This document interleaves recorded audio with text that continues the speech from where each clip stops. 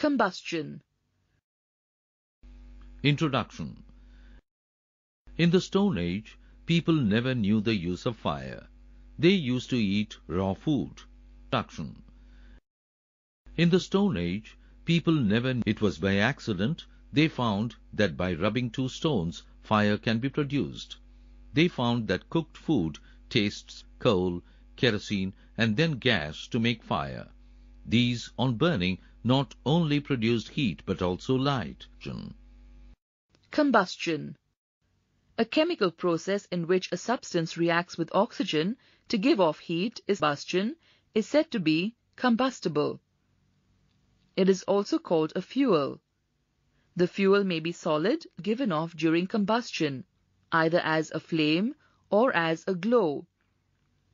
In the reactions mentioned above, magnesium burns to form magnesium oxide and produces heat and light.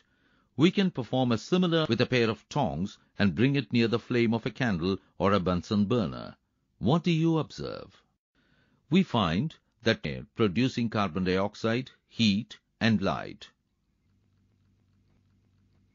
Materials of combustion: kerosene oil, paper, iron nails, stone pieces, glass, etc. Under the supervision of 1. If combustion takes place, mark the material combustible, otherwise mark it non-combustion in which heat and light are produced. Example, heated magnesium ribbon. When introduced into a jar of oxygen, 2 mg plus O2 gives 2 mg O plus heat, light. Combustible comes into contact with fire, it burns. They are combustible. Try to do the same with a spoon, a glass piece. Non-combustible. Substances which burn when brought into contact with fire are called non-combustible. Supporter of combustion. Light a candle, invert a glass, it burns for a little while and then is put out. The candle burns by taking the oxygen of air. Nitrogen, carbon dioxide do not support combustion. This principle is made use of in electric bulbs, which are to prevent the filament from burning. It is not only oxygen which supports combustion, but oxides of nitrogen and chlorine combustion. Place a piece of burning wood or charcoal on an iron plate or tawa.